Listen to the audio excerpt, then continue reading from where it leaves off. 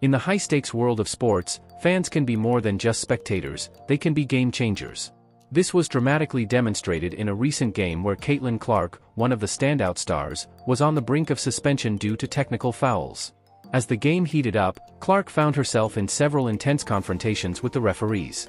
Her passionate play was starting to cross the line, and the looming threat of another technical foul could have resulted in a suspension, putting the Indiana Fever in a tough spot. The fans, ever vigilant in their support, recognized the precarious situation unfolding.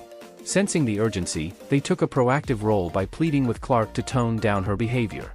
Their messages were clear: calm down, keep your cool, and avoid another foul that could jeopardize the team's chances.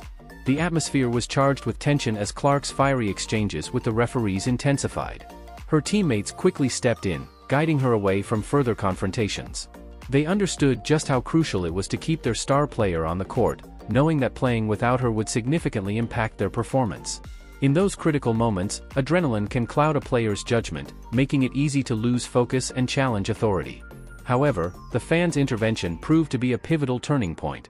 Their voices not only served as a reminder to Clark but also highlighted the influential role that supporters can play in shaping the outcome of a game.